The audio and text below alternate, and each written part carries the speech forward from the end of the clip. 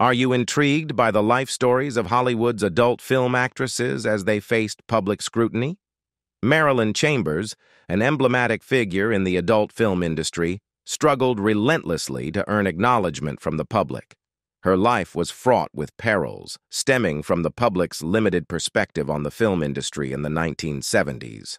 Despite enduring numerous challenges, Marilyn, in the twilight of her existence, still found no tranquility. To discover the true tale of Marilyn Chambers and the tragic conclusion to her journey, be sure not to overlook this video. Marilyn Chambers began her journey from a quaint childhood in Westport, Connecticut. Raised in a family with a mother who was a nurse and a father employed in advertising, Marilyn grew up with two older siblings, a brother and a sister. Her brother held a notable position as the keyboardist in the 1960s band The Remains, which earned the privilege of opening for the Beatles during their final U.S. tour in 1966. During her teenage years, Marilyn harbored dreams of making it big in the entertainment industry, specifically as an actress. At the tender age of 16, she took her first steps towards realizing her aspirations by delving into the world of modeling. Her determination and passion for acting led her to take unconventional measures, including the forgery of her mother's signature, to escape the confines of school and travel by train to the city for auditions. Even while still in high school, Marilyn managed to secure several modest modeling assignments, marking the beginning of her burgeoning career. Additionally, she landed a minor role in the 1970 film The Owl and the Pussycat, a production starring the renowned Barbra Streisand. In this film, Streisand played the role of a part-time prostitute, providing Marilyn Chambers with an early taste of the film industry. As Marilyn's journey unfolded, she transitioned from her initial roles to more provocative endeavors. Her life took an unexpected turn when she became the iconic Ivory soap commercial girl to later be recognized as an adult film icon. In the nascent stages of her modeling career, Marilyn Chambers achieved a significant milestone that would come to define a particular facet of her image, the iconic Ivory soap girl. This role, undoubtedly her most successful and memorable, cast her as the face of purity on the Ivory Snow soap flake box. In this distinctive portrayal, Marilyn posed as a mother cradling a baby, creating a wholesome tableau designed to market the soap as a mild and gentle option suitable for diapers and baby clothes. The irony of Marilyn, the epitome of purity, endorsing Procter & Gamble's Ivory soap brand, was not lost on those who followed her career. This seemingly innocent and wholesome image stood in stark contrast to the later path Marilyn would tread in the adult film industry. The very symbol of maternal care and gentleness became a paradox when juxtaposed against her later involvement in explicit adult content. Interestingly, this irony became a noteworthy aspect of Marilyn Chambers' legacy, one that she embraced in her adult film endeavors. In a twist that could be deemed both cheeky and self-aware, almost every adult film featuring Marilyn Chambers prominently showcased a cameo of her iconic Ivory snowbox. It was as though she deliberately confronted and subverted the expectations associated with her earlier image, turning the innocence of the Ivory soap girl into a provocative and tongue-in-cheek symbol in the context of her adult film career. After her modest role in The Owl and the Pussycat, Marilyn Chambers found herself grappling with the challenges of securing more substantial roles in the film industry.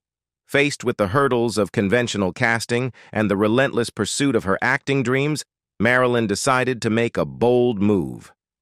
In 1972, she made the pivotal decision to relocate to San Francisco, a city known for its progressive cultural landscape. In San Francisco, Marilyn sought opportunities to sustain her passion for acting while navigating the industry's challenges. It was during this period that she ventured into topless modeling to make ends meet, showcasing her resilience and determination to remain in the world of entertainment. The turning point in Marilyn's career came when she stumbled upon a casting call advertisement in the San Francisco Chronicle for what she believed to be a major motion picture. Eager for a breakthrough, Marilyn attended the audition, only to discover that it was for a groundbreaking and controversial project, a movie titled Behind the Green Door. The film was the brainchild of the pioneering producers Artie and Jim Mitchell, collectively known as the Mitchell Brothers. Recognizing Marilyn's striking resemblance to Sybil Shepherd, the Mitchell brothers were captivated by her presence and offered her the lead role on the spot. This proposal presented Marilyn with a dilemma, as she harbored concerns about the potential consequences of accepting a role in an adult film. She feared that such a decision might forever preclude her from landing roles in mainstream cinema. Despite her reservations, Marilyn found herself intrigued by the plot of Behind the Green Door and, swayed by the unique opportunity, decided to negotiate the terms. She stipulated a substantial salary, a percentage of the film's gross, and a requirement that all actors be tested for venereal diseases, an unconventional demand for the time. The Mitchell brothers, initially taken aback by her condition, recognized in Marilyn the wholesome blonde they envisioned for the role. Eventually, they acceded to her terms, setting the stage for Marilyn Chambers' groundbreaking venture into the adult film industry, a move that would significantly impact her career trajectory and contribute to the evolution of the adult entertainment genre. Marilyn Chambers' foray into the adult film industry reached a pivotal moment with her role in Behind the Green Door. In this groundbreaking film, Marilyn portrays a wealthy San Francisco socialite who becomes the victim of a kidnapping, finding herself immersed in a series of intimate experiences within an elite North Beach club. Strikingly, despite the significant narrative role she played, Marilyn's character was silent throughout the film, devoid of any spoken lines. Rather than considering this a limitation, Marilyn viewed it as an opportunity to showcase her acting prowess through nuanced facial expressions, relying solely on nonverbal communication to convey the depth of her character. After the filming concluded, Marilyn dropped a surprising bombshell on the Mitchell brothers. She revealed her identity as the Ivory Snow Girl, the face of purity on the soapflake box. This revelation became a strategic move on Marilyn's part, showcasing her ability to leverage her mainstream image to enhance her standing in the adult film industry. Seizing upon this information, the Mitchell brothers astutely used Marilyn's dual identity to their advantage in promoting the film. Marilyn, who had once symbolized purity and innocence as the Ivory Snow Girl, was now billed as the 99 and 44 100% impure girl, cleverly referencing Ivory Snow's well-known tagline, 99 and 44 100% pure. This audacious marketing tactic created shockwaves in the advertising industry and added an intriguing layer to Marilyn's public persona. The repercussions of this revelation were swift and significant. Procter & Gamble, the company behind Ivory Snow, swiftly moved to distance itself from Marilyn Chambers, seeking to protect the wholesome image associated with its brand. Her image was promptly removed from the soapboxes, marking a clear break between Marilyn's past as the Ivory Snow Girl and her newfound identity as an adult film actress. Marilyn Chambers' journey, marked by unexpected twists and calculated decisions, showcased her adaptability and strategic thinking in navigating the complexities of the entertainment industry. The juxtaposition of her roles, from the Ivory Snow Girl to the 99 and 44 100% impure girl, underscored the transformative nature of her career and the impact she had on both mainstream and adult entertainment realms. Following the initial success of Behind the Green Door, Chambers collaborated with the Mitchell brothers once again on The Resurrection of Eve. Although this film did not attain the same level of acclaim as its predecessor, it played a crucial role in solidifying Marilyn's image as the quintessential all-American girl next door. The Mitchell brothers assumed managerial roles in her career during this period, guiding her trajectory in the adult film industry. Despite the relative success in adult films, Marilyn Chambers harbored aspirations for mainstream recognition. Eager to transition into more conventional roles, she parted ways with the Mitchell brothers and aligned herself with Chuck Traynor. Traynor, previously known for managing Linda Lovelace, the star of the infamous Deep Throat, became Marilyn's manager and, ultimately, her husband. Chuck Traynor's background in the adult film industry, particularly his association with Linda Lovelace, added a layer of complexity to Marilyn's professional and personal life. Lovelace, who gained notoriety for her role in Deep Throat, was also managed by Traynor during a tumultuous period.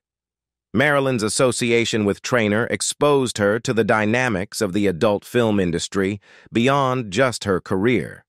The transition from the Mitchell brothers to Chuck Traynor marked a pivotal moment in Marilyn Chambers' life. This shift reflected her determination to break free from the confines of adult entertainment and explore new opportunities in the mainstream. As she ventured into this uncharted territory, Marilyn's journey became a narrative of reinvention and resilience. Intriguingly, Marilyn's career trajectory from an Ivory soap commercial girl to an adult film icon and her subsequent endeavors in mainstream entertainment provide a nuanced perspective on the challenges and transformations within the entertainment industry during that era. Marilyn Chambers' life story, spanning different genres and industries, serves as a compelling exploration of identity, ambition, and the evolving landscape of fame. Marilyn Chambers, fueled by aspirations beyond the adult film industry, set her sights on establishing herself as a mainstream actress. Her breakthrough role in Behind the Green Door had catapulted her to celebrity status, and she harbored hopes that this newfound recognition would pave the way for success outside the realm of adult entertainment. However, the reality proved to be a harsh contrast to her ambitions. Despite the commercial success of Behind the Green Door, Marilyn found herself facing significant obstacles in her pursuit of mainstream acting opportunities. The very success that had elevated her to stardom in the adult film industry became a double-edged sword. Hollywood, traditionally conservative and often quick to judge actors associated with adult content, seemed reluctant to accept Marilyn Chambers beyond the confines of her adult film persona. In a poignant twist of fate, Marilyn discovered that her success in the adult film industry hindered rather than helped her transition to mainstream acting. Despite the financial success of Behind the Green Door, the stigma associated with adult films overshadowed any potential she had as a serious actress. Hollywood's reluctance to embrace her beyond the label of an adult star became a defining challenge in Marilyn's career. Marilyn Chambers vocalized her frustrations, claiming that she was blackballed from Hollywood. Despite the undeniable success of Behind the Green Door, the prevailing perception within the industry was that it was merely a dirty movie. This narrow categorization of her work became a formidable barrier, preventing Marilyn from being taken seriously as an actress in mainstream circles. The label of a star proved to be an enduring obstacle, one that Marilyn struggled to overcome throughout her career. Despite her talent, dedication, and the success of a high-grossing film, Hollywood remained steadfast in its reluctance to acknowledge her beyond the realm of adult entertainment. The industry's narrow-minded view perpetuated an injustice, stifling Marilyn's potential and relegating her to a stereotype that overshadowed her broader capabilities. Throughout the 1970s, Marilyn Chambers faced a series of challenges and missed opportunities in her quest to establish herself as a mainstream actress. Despite her ambition and the potential she showcased, several promising roles eluded her grasp. One notable instance involved discussions with Hollywood heavyweights Jack Nicholson and Art Garfunkel regarding a potential role in the 1978 film Goin' South. However, the meeting took an unexpected turn when, instead of focusing on the cinematic aspects of the role, the interview became an uncomfortable encounter. Nicholson and Garfunkel allegedly diverted the conversation towards personal matters, incessantly questioning Marilyn about intimate details concerning her role in Behind the Green Door. The meeting, marred by inappropriate inquiries and a request for cocaine, left Marilyn Chambers incensed, prompting her to storm out. Another missed opportunity arose with the possibility of Marilyn being cast in the film Hardcore alongside George C. Scott. Intriguingly, this movie would have seen her portraying a character who was, in fact, an adult star. However, the casting director hesitated, believing that Marilyn's wholesome appearance did not align with the stereotypical image associated with adult film actresses. They expressed a desire for someone who fit the conventional mold, emphasizing the disconnect between Marilyn's real-life persona and the industry's expectations. Despite these setbacks in her pursuit of mainstream success, Marilyn Chambers did not let these disappointments define her career. While she may not have achieved the anticipated breakthrough in Hollywood as a serious actress, she found success in diverse roles outside the adult film industry. Marilyn's resilience and versatility allowed her to carve a niche in various projects, showcasing her abilities beyond the constraints of the narrow perceptions prevalent in the film industry. One notable success was her role in The Mind with the Dirty Man, a theater production in Las Vegas. Marilyn's compelling performance garnered favorable reviews, contributing to the play's remarkable run of 52 weeks. This achievement marked a significant milestone, as it became the longest-running play in Las Vegas history at the time. In recognition of her contributions to the city's cultural scene, Marilyn was bestowed with a key to the city by the mayor. Undeterred by the challenges she faced in Hollywood, Marilyn also ventured into the world of musical theater. She starred in a short-lived off-Broadway musical revue and later took the stage in a one-woman show in 1979, performed in Las Vegas. This production stirred controversy due to its inclusion of full-frontal nudity, challenging societal norms and expectations. Marilyn's ability to provoke discussions and push boundaries demonstrated her commitment to artistic expression. Beyond the stage, Marilyn Chambers made a significant impact on the music industry. In 1976, she achieved chart success with the disco single Benihana, showcasing her versatility as an entertainer. Additionally, Marilyn took on the role of lead singer in a country and western band named Haywire, performing gigs in and around Las Vegas. Marilyn's talents weren't confined to the stage and screen. She also delved into literature. In 1975, she penned her autobiography titled My Story, providing readers with a candid glimpse into her life. Collaborating with Xaviera Hollander, Marilyn co-authored Xaviera Meets Marilyn Chambers in 1977, offering a unique perspective on her experiences. Marilyn continued her literary pursuits by writing adult columns throughout her life, further establishing her as a voice in discussions surrounding the adult side. In 1981, Marilyn Chambers published 2 books that added to her literary legacy. Sensual Secrets offered readers her personal make-love tips, while The Illustrated Kama Sutra served as a make-love manual, showcasing her expertise in matters of intimacy. Marilyn Chambers' personal life was marked by 3 marriages, each contributing to the tapestry of her complex and evolving journey. Her first marriage was to Doug Chapin in 1971, a union that unfolded in the vibrant streets of San Francisco. The serendipitous encounter occurred as Doug played the bagpipes on the street, capturing Marilyn's heart. However, the marriage was relatively short-lived, as they divorced in 1974. Following her divorce from Chapin, Marilyn entered into a decade-long partnership with Chuck Traynor, who not only served as her manager, but also became her second husband. This union spanned 10 years, during which Marilyn navigated the challenges and controversies surrounding her career. Chuck Traynor, previously involved with another adult film star, Linda Lovelace, played a pivotal role in shaping Marilyn's professional trajectory. By the mid-1980s, Marilyn found herself entrenched in a tumultuous period marked by the excessive consumption of alcohol and cocaine. However, a significant turning point occurred when she crossed paths with William Taylor Jr., a truck driver and recovering heroin addict. This encounter would lead to Marilyn's third marriage, highlighting the transformative power of love and support.